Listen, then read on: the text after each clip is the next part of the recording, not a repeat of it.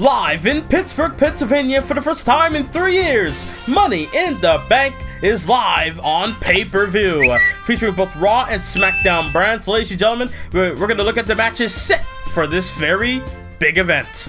As Monday Night Raw's Women's Championship is on the line, the man Becky Lynch takes on Charlotte Flair. Can the Queen win the title for the first time in nearly 4 years? Or will Becky Lynch once again at Money in the Bank walk out as Raw Women's Champion? Tag team titles are on the line. The Usos looking to defend the SmackDown Tag Team titles against Cedric Alexander and Shelton Benjamin of the Hurt Business. Will the Hurt Business be able to walk out with the tag team titles, or will the Usos lock them up in the Uso Penitentiary?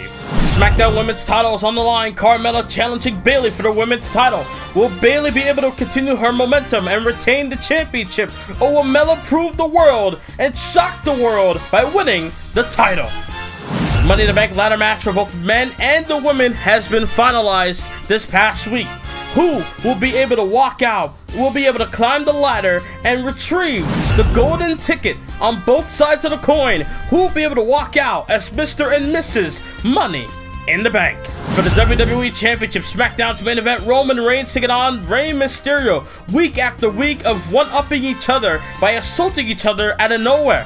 Who will be the one to get the final shot and become WWE Champion? After going through a grueling tournament, which champion will be able to walk out with the #1 contendership in hand to challenge Bobby Lashley for the Universal title at SummerSlam between CM Punk and Kurt Angle? We'll find it out all at Money in the Bank, live July 17th at 2:30 p.m. Eastern Time this Saturday. You don't want to miss Money in the Bank.